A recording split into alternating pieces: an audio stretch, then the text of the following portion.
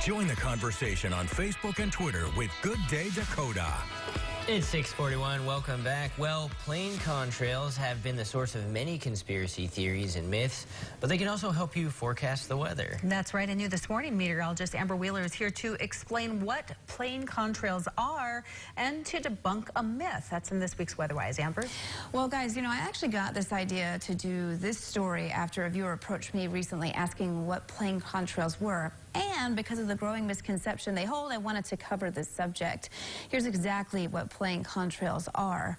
They're condensation that forms from high-altitude flying planes. The hot exhaust from the plane meets the cold atmosphere, and sometimes the atmosphere is as low as 60 below that high up. And that creates tiny ice crystals visible over 30,000 feet below to the ground.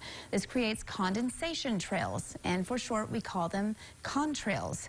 They can even be made up of exhaust and dust particles, just like your car exhaust on a really cold day. And when you're outside and you can see your breath when you exhale, it's the same principle. The warm air from your lungs meets the cold air and just makes that kind of cloud. But here's a fun fact that you can use to impress your friends at maybe the next party you go to. Well, I think it's impressive anyways. When the contrails are long and they stick around in the sky for a while, it means conditions are humid and unsettled weather may be on the horizon. And if the contrails are short and don't last long, or really just don't form at all, it means there's less humidity and that air mass is stable. But contrails haven't come without their controversy. A recent Harvard study found that with rapid increase in social media use and other online sites, people have either been misinformed or educated themselves with bogus information. A growing number of people believe that contrails are actually chemtrails, or the release of toxic chemicals into the atmosphere. The goal of these so-called chemtrails range from weather modification to evoking mind control to spreading diseases.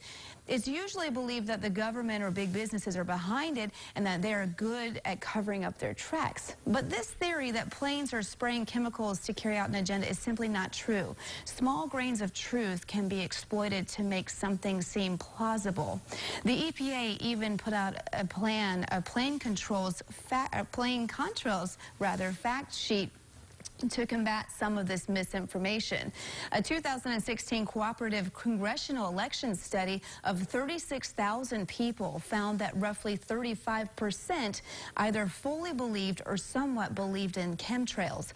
Those trying to prove this theory have given evidence of increased amounts of barium and aluminum in their yards or on their skin. Also, it's been described as having a taste or a smell, but there literally is no correlation between, directly or indirectly that is, between contrails, plane contrails, and a larger plan that's being carried out. And in full disclosure of my research, and to lay out more reputable places for you to get more of your science information to add to your reading list, I've got links to some of my research on kxnet.com. You can find this story in the WeatherWise section. All right, very interesting, always learning something. And it's always, good to look at reliable sources, just like you were saying, Amber. 100%. Thank you. Know your sources. That's right. I think is the moral of the story here. All right, thank you, Amber.